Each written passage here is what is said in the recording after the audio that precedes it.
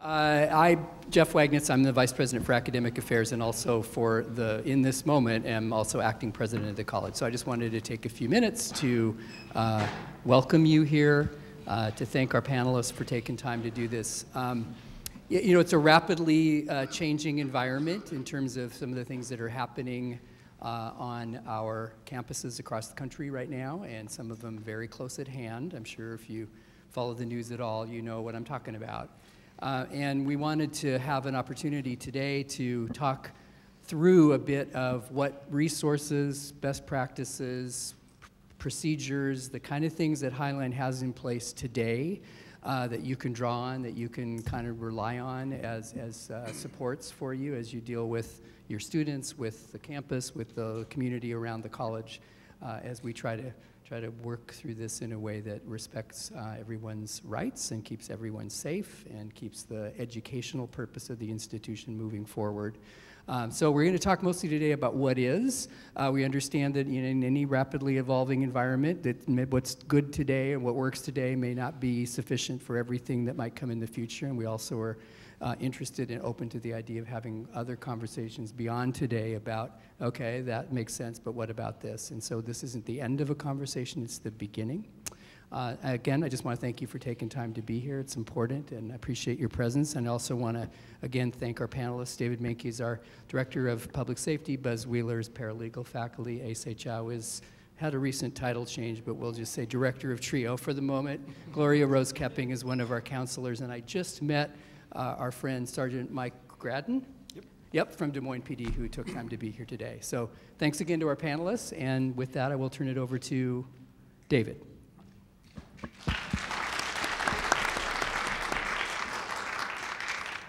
Good afternoon, everyone. My name is David Menke. I'm the Director of Public Safety and Emergency Management. I started in July of last year after retiring from the United States Navy after 20 years of service. During my time in the Navy, I was a military police officer with experience in law enforcement, security, investigations, and training. My last assignment was up north at Naval Station Everett, where I was the law enforcement operations manager for the patrol division. So today I'd like to discuss what public safety does and some things that you can do on campus to make yourself safe. So we have a dedicated team of public safety officers. A lot of them have backgrounds in law enforcement, security, and some of them even military. They're here 24/7, every day of the year, holidays, while you're at home having your turkey, they're still here making sure the campus is secured. So very dedicated and some of the finest individuals that I've worked with. So they work out of Building 6, Room 104. So if you ever need anything from Public Safety, we're at Building 6 on the first floor. And if we're not available, you can call us at 206-592-3218. Even if someone's not in the office, it will forward to the cell phone, so they'll pick it up and they can handle any situation that you request. So what do they do? You'll see them out in the parking lot conducting patrols with the vehicle. I know recently we've had some prowlers out there trying to check door handles, and they'll be looking through the vehicles, so they're out there trying to deter that. You'll see them walking through the buildings and on the pathways, just deterring crime and trying to prevent theft. That's one of the major things that we have to deal with here on campus with us having an open campus. But they do have crime prevention efforts while they're out there. Things that they'll do is stop students and say, hey, is this your backpack? You know, make sure you don't leave this unattended. Or if they see an office open, they might talk to that person that owns that office and just say, hey, make sure you lock your office when you leave, because people have been known to come in there and take an item or two. So that's the biggest thing, is just getting the word out there, not to give your stuff away for free. Hold on to it. Have somebody that you know watch it. For the physical security efforts at night, we have our officers at night checking the lighting for the campus. They'll see if a light's out or a window's broken. They'll check the door handles, making sure that buildings are locked, especially in the cold time, because we have people that come through here and looking for a way to get out of the cold, so they might just check the doors and see where they can find a place for the night. So they're always out there, always checking to make sure the campus is secure. When I mentioned the lights, we have identified an area that's pretty dark, which is the east lot, so we're working to try to put some more lights in there.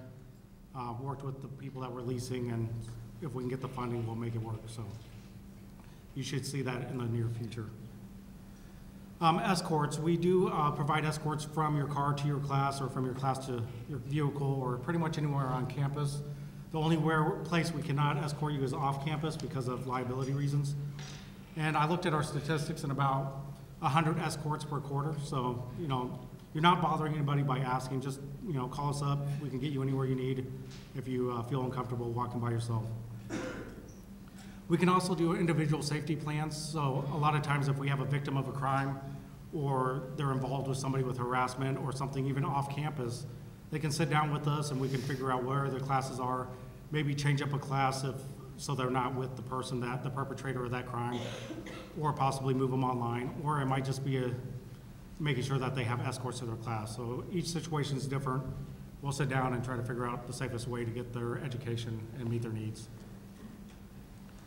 With training and assessments, at any time, any of the faculty, staff, even if they want us to come to a class, we can provide training on our emergency procedures, make sure that everybody understands what to do if an emergency occurs on campus. And then we can also do a quick assessment, just make sure, like we did an assessment in '99 and found out that nobody had locks on their offices, and we fixed that quickly. So, you know, you can call me anytime, email me, and we can figure out a time to sit down. So what can you do on campus to keep yourself safe? In the parking lot, like I said before, we have prowlers, so make sure the doors are locked and make sure you keep your valuables out of sight. So most times we'll have somebody just checking door handles, and the problem is with the state law and under the RCW, they actually have to make entry to your vehicle. So if we see them catching the door handle, they're just gonna say, oh, I'm looking for my car, or I thought this was my car. So there's a quick, easy cover story because we're an open campus. So, you know, if they see something, then they might decide they want to smash your window. That's why you need to make sure everything's out of sight. Personal items, like I said, the problem that we have is people leaving their backpack under a desk. They try to hide it out of the way, or they leave their phone on top of their desk while they're trying to go get something out the printer. You need to make sure that you leave it with somebody you trust, or that you take it with you, because it only takes a second for somebody to snatch it and keep on walking. I did mention the escorts, but we do recommend that you avoid walking alone, especially at night. So, you know, sometimes people are worried that they're going to bother us. I mean, we're not really doing anything other than making sure we're here for your safety. So that's our job. So please call, make sure you're safe. And then be aware of surroundings. I know Pokemon Go is a little bit lower on the scale now, but when it first came out, we had people running into other people. They weren't aware of what's going on. And you pretty much make yourself a target by not being aware of what's going on, because you don't know if somebody's watching you, don't know what they're doing. They might just come up and try to snatch your phone from you. So just be aware of what's going on, or just walk in groups if not.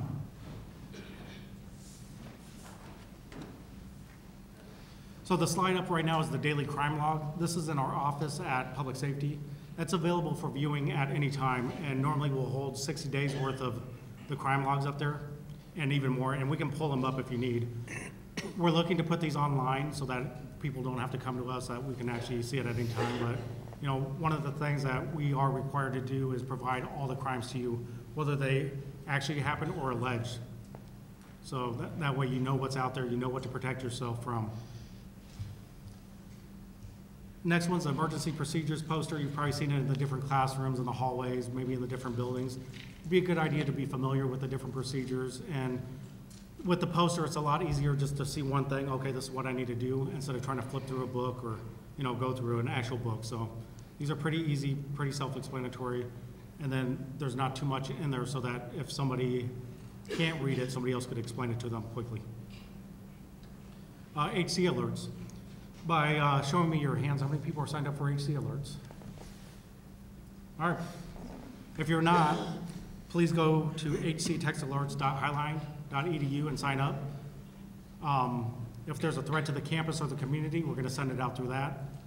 Recently, we had a delayed start because of snow, and people showed up and they didn't know that we were delayed because they weren't signed up for text alerts. So if you do have a class, make sure your students are signed up, and, you know, just pass the word.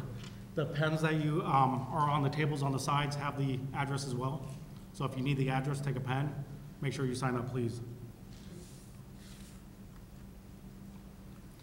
All right, so the question that we get a lot about lately is the freedom of speech.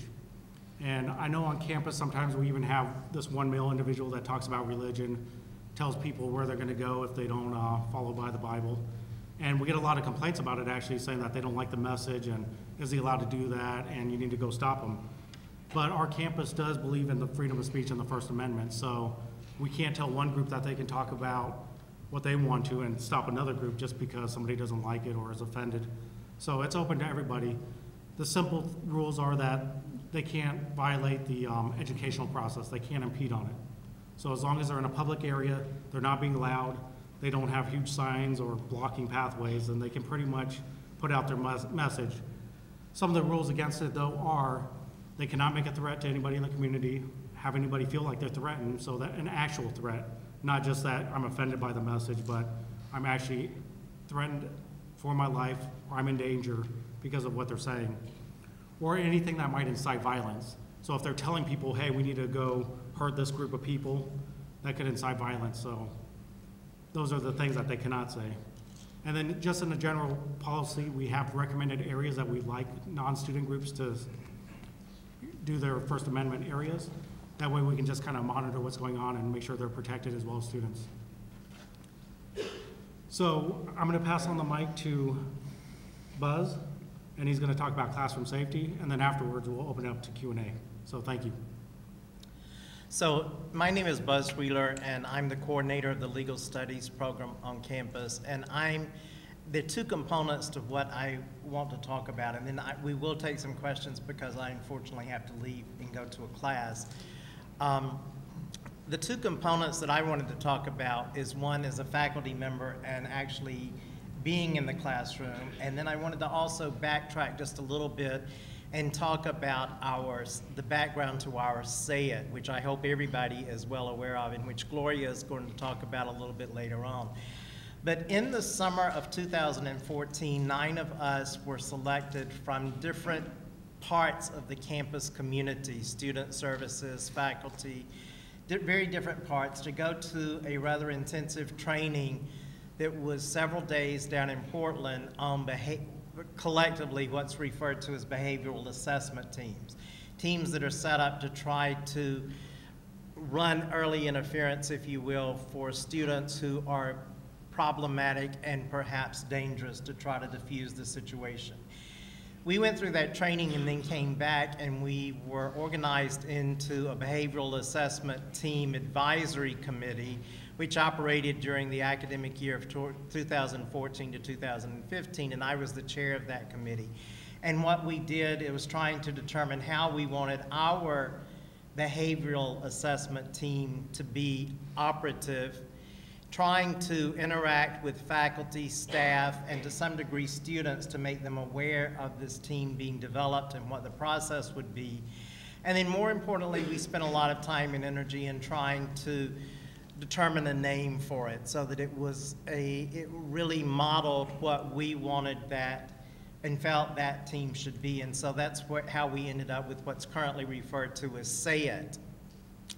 And there are a lot of different reasons and rationales behind that, but one of the prime one is just the term itself, SAIT. And we really wanted to promote an idea that if anybody had some concern about a student, to say something about it, to make a report, to say it, to let the people that are trained in how to do intervention and to identify true situations become involved in an early stage. One thing that was telling to me during the time we were meeting with faculty during that time was I perceived a fair amount of reticence on the behalf of the faculty about making a report of someone that was acting of concern to them. And I think part of that is because of the culture of inclusiveness that we have at Highline, and we try to be very respectful of students, and we didn't want to take any time of affirmative action that was going to be intimidate those students. And that was something we tried to work through with faculty, and I still hope that faculty perceive it, because the data has proven over time that this is not necessarily a punitive thing. It is an early intervention opportunity which allows students that are having issues to get resources and help that they may need. And from an institutional standpoint, it's proven to be very highly effective in retention of students, that oftentimes those students would get lost and would drift away. And then in fact, if you have this early intervention with resources that are available to try to catch those students, it has a higher impact on retention to the college. So there are a lot of positive things that can come about from that. And so I just want to plug that I think it's a great tool that we have, and I would rather people use it when it's not really determined to be their forum. At least it allows another set of eyes and resources to be able to look at it and evaluate it. And I always think more than one mind looking at something, particularly those that have training, are valuable. So then let me switch gears just a little bit to talking about the classroom. And it makes me a little twitchy when somebody says best practices, because I don't necessarily think I have best practices. I don't have people running amok in my classroom, but I don't know that my practices are necessarily best practices. But to give you a little bit of background, prior to coming to Highline, I was in private practice as an attorney, and my practice area was divorce, mostly high conflictual divorce. And I practiced for a large amount of time in the Los Angeles area. And because of the nature of the type practice I was in, that is one that has, unfortunately, a lot of violence because of the volatility of the emotions of the people. And so there were attorneys that were injured, there were judges that were injured, and there were parties that were injured or killed during that. And so at every continuing education conference for the law that I went to, there was always a component on safety.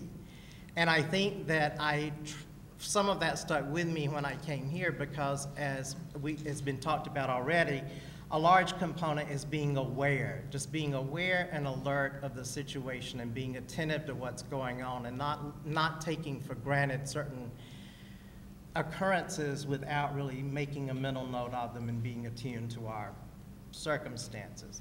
And so I think that means that we just need to be practical. I don't think that we need to be neurotic about it, but I think that one thing we need to do is we need to always know in our classrooms who are the students that are in our classrooms, to let them know that we know who they are, so that there's not a factor of anonymity, to know where the exits are. And the other thing that from my trial practice background, I always tried to anticipate. When I would go to court, I would always try to think, now what if the other side does this? How am I going to respond? And the more I had prepared and how I might do that, the more I never needed it. But it gave me some assurance. And so I think that we need to try to contemplate, if a certain situation is to arise, how am I going to handle it? So that you've at least got a point of reference, so that if we're confronted in a situation like that, we know how to react, or it's not something we're trying to think about under stress. And the other thing is, I think we all have, that our faculty have different styles. And my style, because of my background, is more direct and bottom line oriented. And while I like to be inclusive and fun and have fun in the courtroom, in the classroom, I think students also know, not to push me. They know what the limits are and what the boundaries are. And I think it's like when you have children or when you're engaging with pets, it's about establishing boundaries and promoting respectfulness, that you have respect for the students, that you encourage the students to have respect for one another, and that you encourage the students to have respect for you. And I've never really had a situation like that. I've had students that have gotten a little testy, and you try to deal with them one-on-one and try to diffuse that. I was trying to think about a time where I really had a student that was kind of problematic, and the one in recent memory was from last quarter. I had a student in an online class who wasn't threatening, but who emailed me in a tone that I didn't particularly appreciate. And I thought that it was disrespectful, and it was not something, I wouldn't have communicated with her that way. And so I just called her on it. I said, I'm glad to answer any question you have. I don't appreciate your tone. We're in a professional environment, and if you'll communicate with me appropriately, I'll be glad to answer any question you have. And then I got another response to that was slightly less testy, but still testy, and I just thought to myself, I've already explained to her I'm not going to respond to that, and I didn't.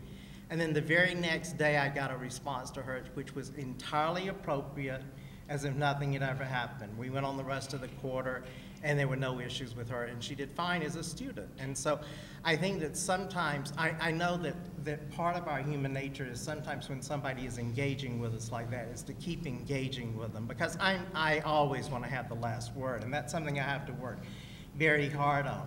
That sometimes that's not a good view. Sometimes you just need to let it de-escalate and try to move on, and it worked in that instance. I don't have anything else, but if anybody has any questions. Yeah, one over there. You mentioned SAIT. I was just wondering what that stood for. Gloria. Student Assessment and Information. Student Assessment and Information Team.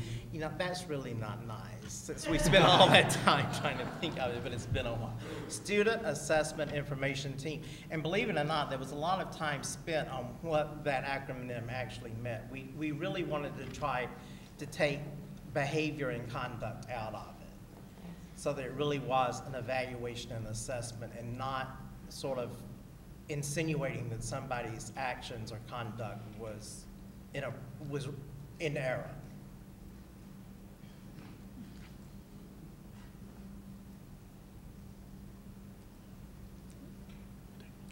Thank you.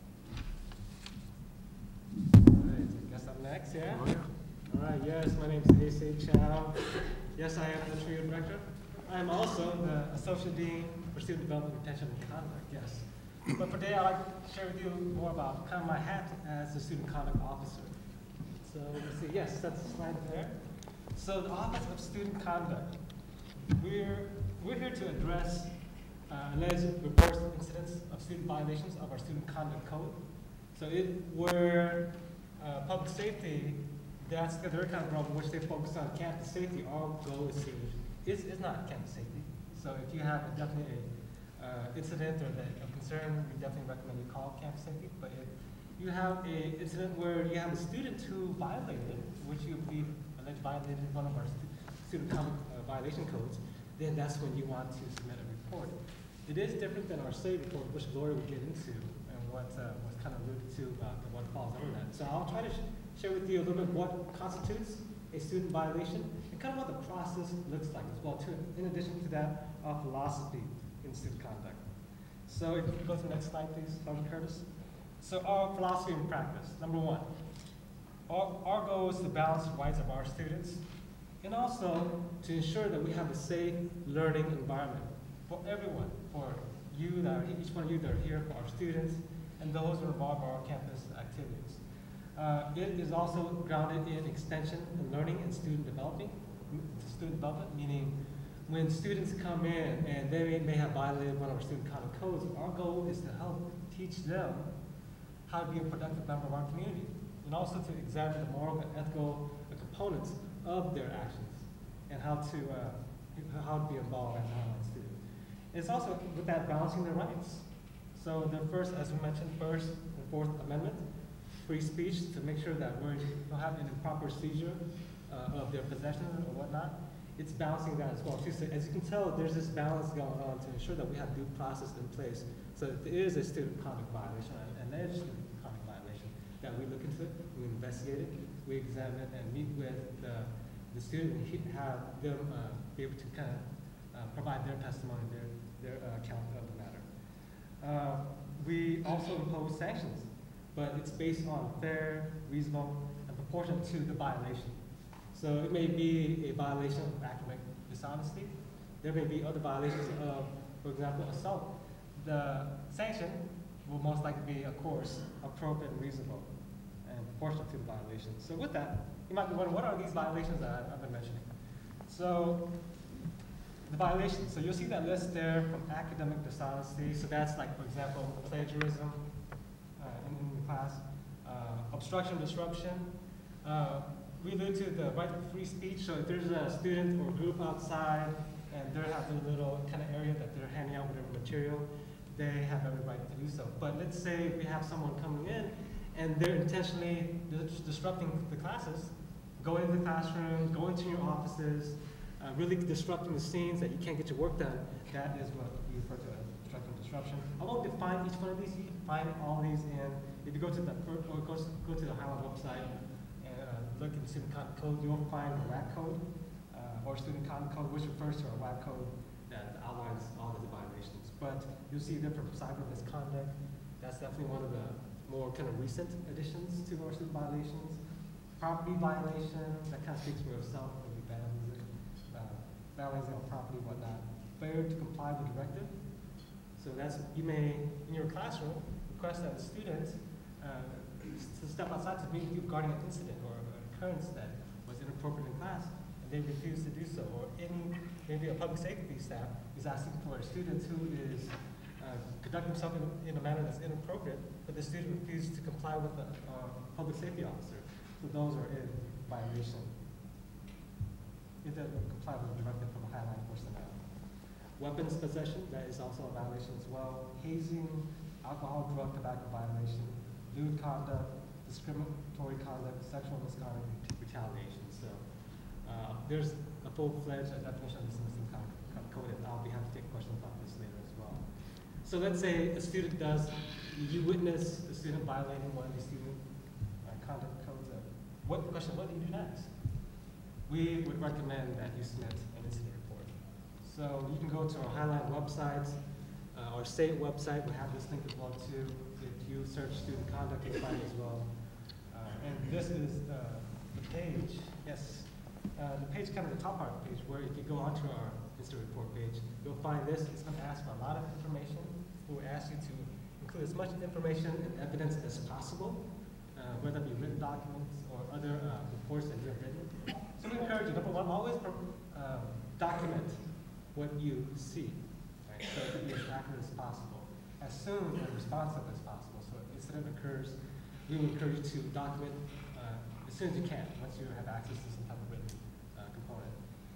Because the longer you wait, the more kind of you may forget. So, and essentially what happens once you submit an incident report, a lot gets done.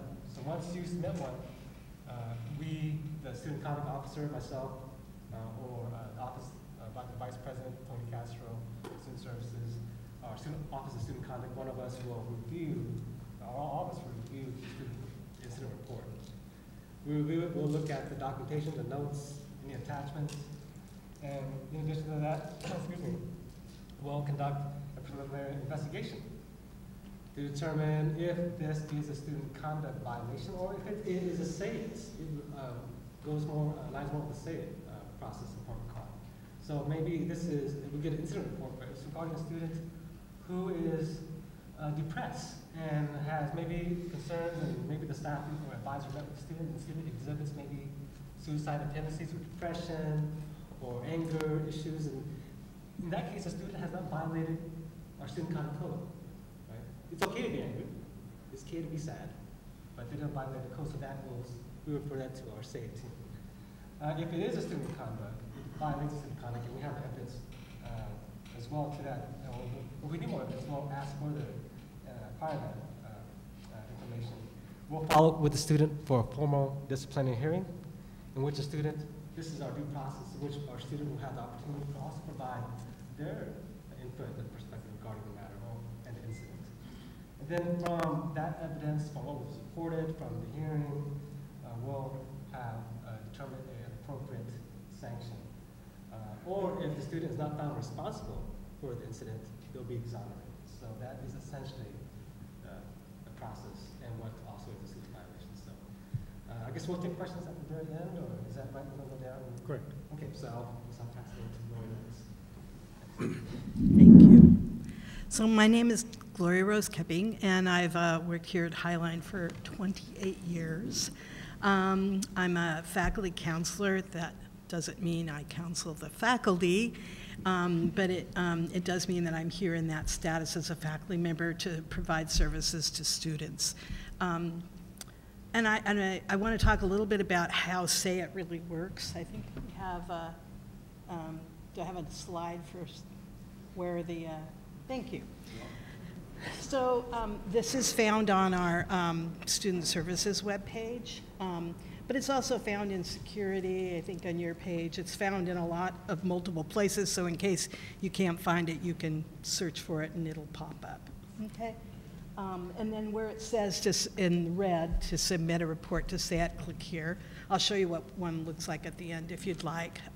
But what we do in SAIT is that we meet every Monday afternoon, and prior to that, we've all gotten pinged, as they say. We've all gotten little emails that say we have to go into Maxient, which is the name of our software program, and we can read what people have submitted as concerns about students or about an incident on campus. And then at that point, we read through it. That's myself, Rod Fowers, who is actually the chair of the SAIT team. He's not here, I don't think, today. He's semi-retired, I think, but he is chairing our SAIT team. So Rod, myself, Officer Curtis, and sometimes Dave come. And we all just kind of talk through what's happened, and it's nice because there's a number of us, so we have different perspectives, different ideas. We can talk about, oh, does this case really belong, somewhere else? If it's maybe a classroom management issue, then Rod works with faculty most of the time to help them work with the student to get them to, behave the way that we'd maybe hope they could behave.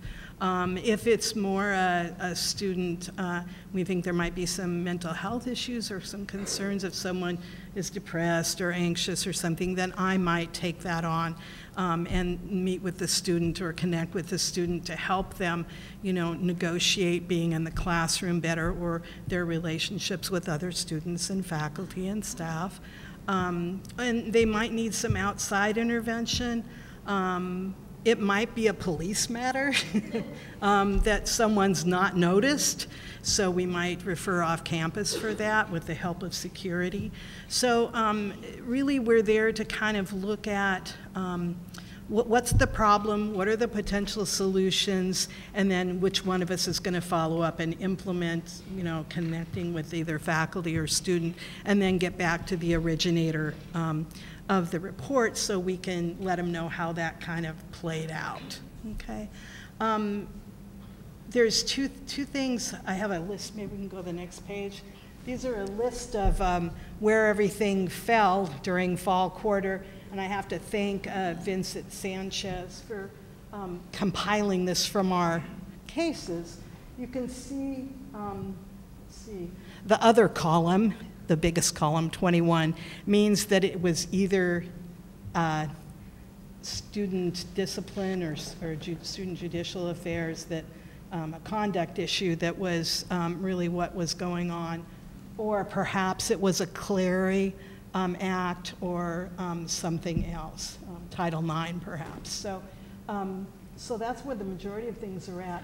But there are a lot of, as you can see, a lot of academic difficulties, a lot of threatens or engages in violent behavior. Some of that, I'd say most of that fall quarter was towards themselves or maybe towards another student.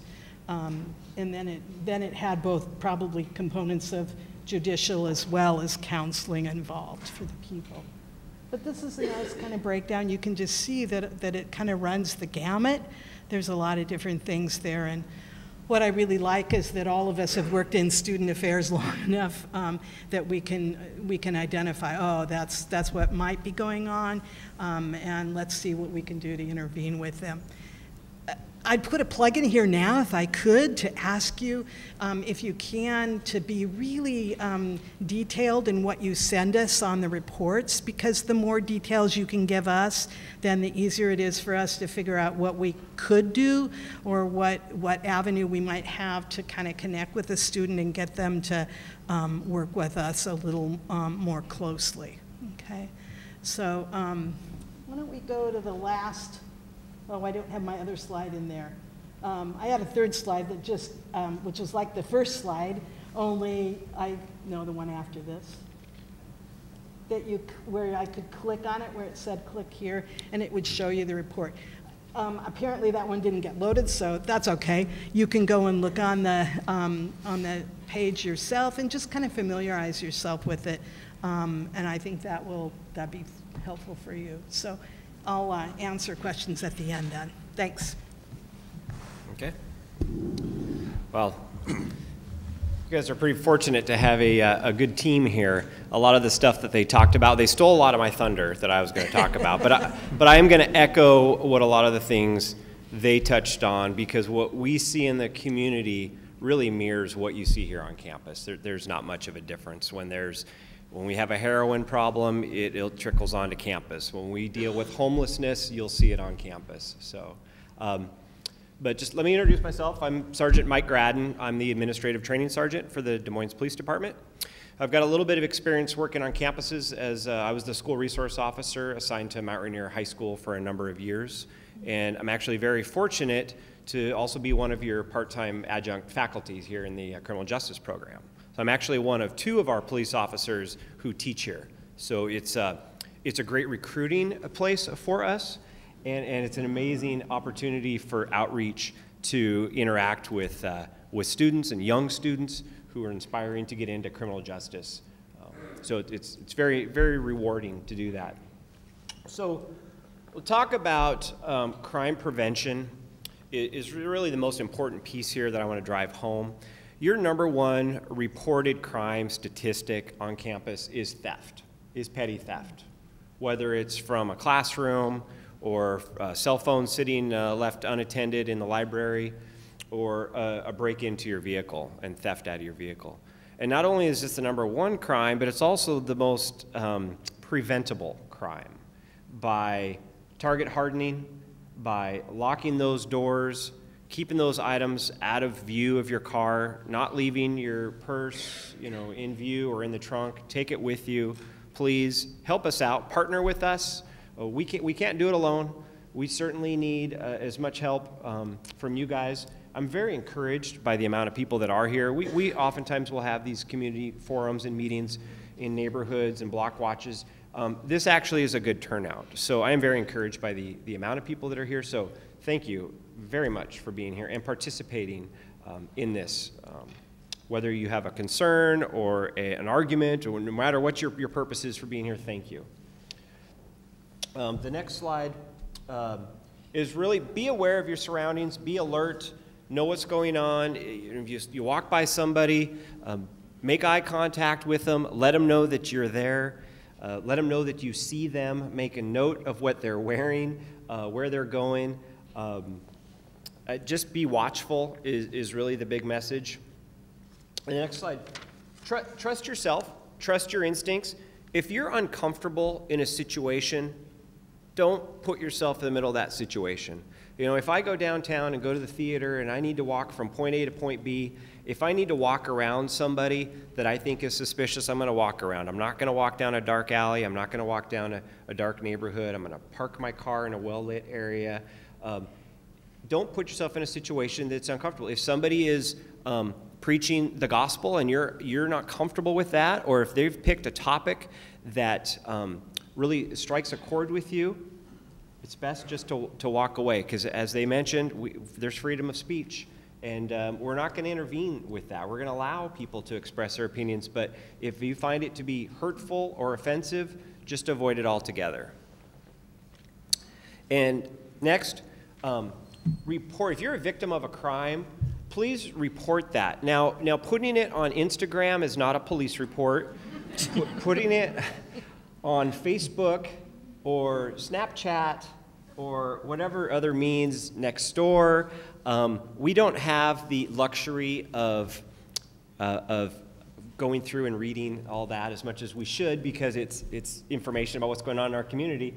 But please get that police report to us, to the school. And the reason is it helps us figure out what we're going to do with our resources. How are we going to allocate our resources? Where are we going to put our officers during their downtime? Where are we having issues? Okay, and without those reports, we can't do much about it. Now, the next slide. How do you make a police report? It can be done in a number of ways. You can simply call 911. You can report it to the school. If you want to be anonymous, you can report it online. We have an online reporting system, which a lot of our crimes, such as petty theft or vandalism, are reported online, and an officer may not necessarily come out. That is really just a resource thing. It allows our officers to be spending more time on our more serious instances, like maybe an accident or a robbery or something. You can report them online. You can even come into the police station. We are open 24 hours a day, 7 days a week. So you can come and speak with an officer there who'd be happy to take a report. But that's very important. I can't stress that enough. What's going to be asked of you when you do call 911, don't be offended, but they are going to ask who you are, your name, your birth date. That is all just for information so we can contact you or maybe find you on campus. We are not going to ask your immigration status, okay? We are not going to ask that. That's as useless to us as your religion or your financial status, okay? So we are here to serve everyone, witnesses, victims, suspects. We're going to treat everybody the same. But when we ask you that information, our dispatch is going to ask you that information. It's confidential, and that's information just for us to make sure that we can complete the report and investigate it to the best of our ability, okay? And I think that's the end of my presentation. I think we move on to questions and answers now. And said a student came to class wearing a T-shirt that said "Socialism is for fags," and then has made their canvas picture a picture of them wearing "Socialism is for fags" T-shirt. So my question to you, is that a conduct violation? Is that a SAIT appropriate question? Or is that a free speech and you get to say whatever insulting thing on your shirt that you want to? Yes. All of the above. It can be. One thing I would definitely recommend is that if you see any kind of activity that you have a certain conflict, you can always submit this report. Number one, we can always submit this report. And from that, we can determine if it is conduct, because it really is in the details. We're determining, okay, that person didn't just do that, but they actually acted on it, where they did something harmful to someone else. So we have to look at those details to determine exactly where it goes. Yeah, I'd say the same thing. What would you determine? Where would it go? Do you know off the top of your head if it's a conduct violation or not? Just if a student has a shirt and it says, like, for example, we've seen this before, Obama is Hitler, it's not a conduct violation. We can't, that's free speech. The question is, was there a discriminatory act? And number two is, was there harassment? That's why it depends on the actions after with that, and what were the actions. So we take all the information together. Now, there is discrimination. Discrimination based on the act. What did this person do? Is where the signs. So we would have to look into that further. And so, feel free to add more. Ellison, you couldn't use a better example. That is really a complex one, and I really didn't mean that all of the above. In my decades of doing student conduct and understanding of free speech, that is one exercising their free speech. And are we offended by that given our community? Absolutely. But being offended is different than an intentional threat to harm somebody or somebody feeling bodily harm. I'd say it could get reported to both student conduct and SAIT. I would say it would probably fall under a SAIT report. And as educators and administrators who are committed to upholding the mission and values of Highline, I would think that those of us on SAIT might have a plan to have a conversation with the student to let him or her know how that is in conflict with the environment here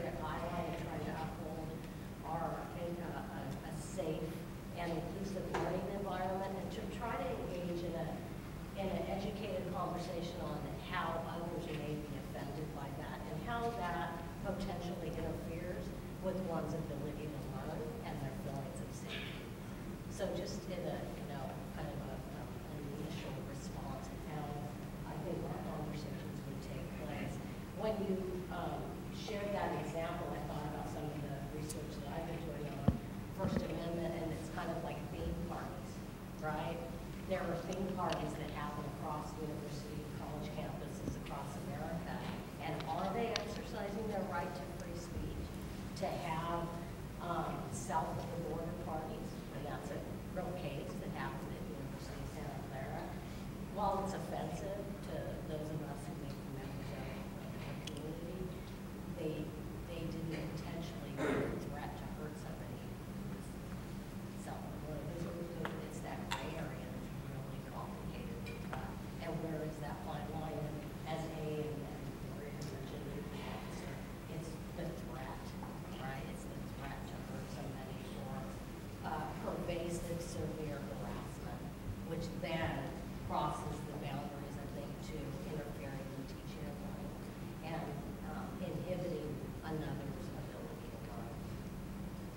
Is that helpful? As much as tough as it is, you know, constitutional law often conflicts in freedoms and equality, right? And so the question is how we come together with legal and political debate to find that common ground, protecting the rights of the students with the rights of the institution. And that's the opportunity, I think, and the challenge of all the work that we do around these legal issues and constitutional rights and protection.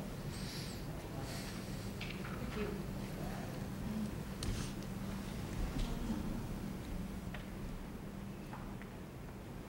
That was a tough one. Thank you. I kind of have a related concern, I think, or it really is kind of the same. I guess one place to start, and I just first want to start with saying thank you for this panel, and thank you for the work a lot of you, Tony and David especially. I think we have a really strong protocol for dealing with these kind of things. I'm coming at this, I have to be honest, I'm a faculty member here in the English department.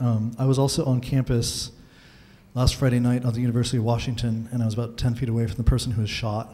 And as a University of Washington alum, that's where I got my PhD, I also live just up the block from there.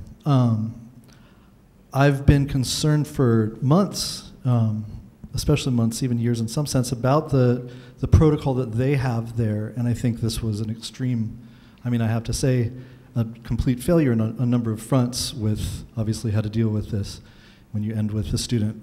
Sorry, when you end with a community member who actually worked at the university who's shot, nearly dead in critical condition, and then the shooter surrendered himself to the police a number of hours later and was released without charges. Something's not working.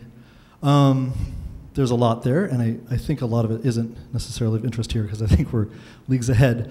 But I think part of what happened there that's a challenge faced by all of us is that it's what's already come up. It's this question about when is it speech and when is it threat. And it's not any easier that a lot of the people who kind of make a profession of this are quite aware that we're kind of tangled up in this thing, and they dance on that line as much as they possibly can. And I think I can say I was in conversation with the administration at the University of Washington, and they were just kind of, they were scared of the question, and so they kind of avoided the question, which is I think why they ended up with the situation they got. I think here we're not, and I think that's really essential and really important. But you know, what's tricky is for example, there were some neo-Nazi flyers that went up on campus just days leading up to that event. There were a number of UW professors that presented those to the administration, and the flyers said things like, Seattle needs a cleansing. They said, I'm sorry for the offensive language, but just to let you know what was up, they said, gas the kikes. They said, we need a race war now.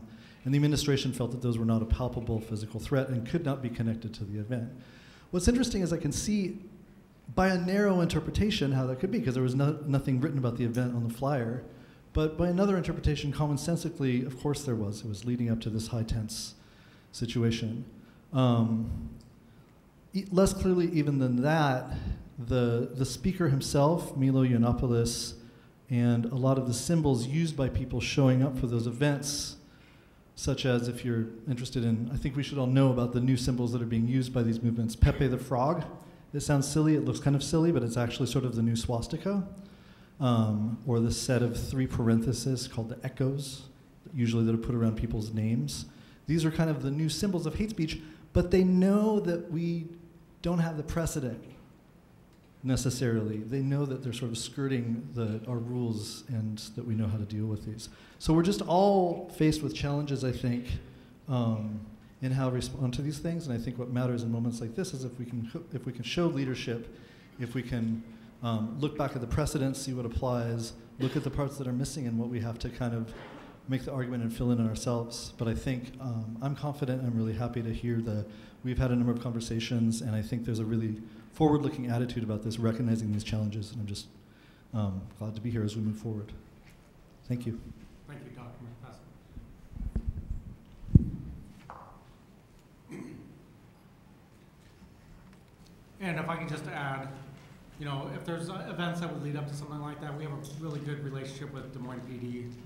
Commander Sellers in the back row, communicate with him all the time, and it's a lot of information sharing. So as things progress, we would definitely be talking to DMPD, working with exec staff, and you know, filling everybody in on what's going on, so that it's not like what happened at UW and nobody was prepared, or you know, it got handled inappropriately. So, thank you.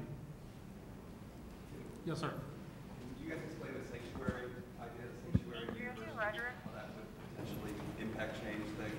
I know it's a conversation that has happened but now I guess it's a discussion. So you're referring to the Sanctuary College? Yes, yes.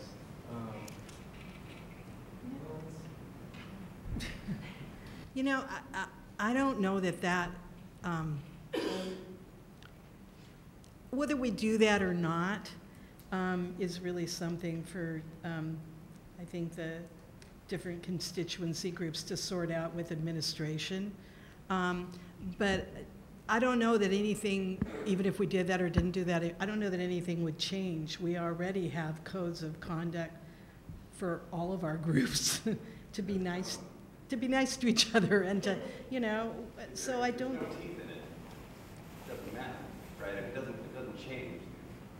It's not going to change how we interact on the SAIT committee. You know, if you target someone because of their, even now, because of their, you know, status or their ethnicity or something like that, that's not going to be tolerated here at the college. So we'll get that person help and assistance and let them know what their options are. Yeah, I think so that kind of goes out I don't want to use the jurisdiction or how we operate. Yeah. That is definitely, you have to talk about that as a campus, administrators as well too. But when it comes to the safety of our students, is what maybe you need to allude to, like protecting our students, is that yes, we should protect our students. We have matters of confidentiality with the student, with the counselors, with us. We have purpose as well to protect our students' information. We have those systems set in place. So if someone does come here and ask for our students' information, private information, without any written official subpoena or document, then we cannot give it to them. Our campus or any other campus for that matter. But where we designate and define what, for us, what a sanctuary college is, that has to be a conversation that needs to take place, I would say. If that's our interest and where we want to go, that requires further dialogue. Yeah. Dr. Scari. I want to mention that there's actually, there's a group that I'm working with that's collaborating with Faculty Senate that's actually talking about this issue and declaration. And as said by Gloria, we already have things, I mean, all the things that protect students or how we operate. But there is interest in calling some of those out to reassure them and be very specific on what we can do and what we can't. As far as the declaration, there's not a consensus on it. But there is an effort in place. Another related thing, I think a little bit of a tangent, but is related, is that at the state level, the state board, maybe technical college level, there is currently a work underway to change make some long overdue changes in the uniform application so that it doesn't either overtly or inadvertently have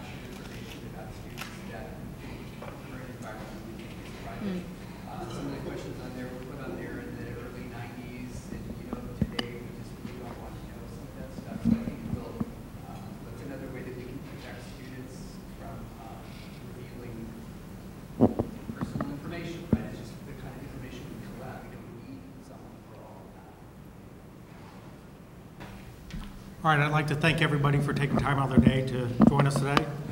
And if you have any other questions that come up later, feel free to email us or give us a call and send it to us. So, Thank you. Thank you.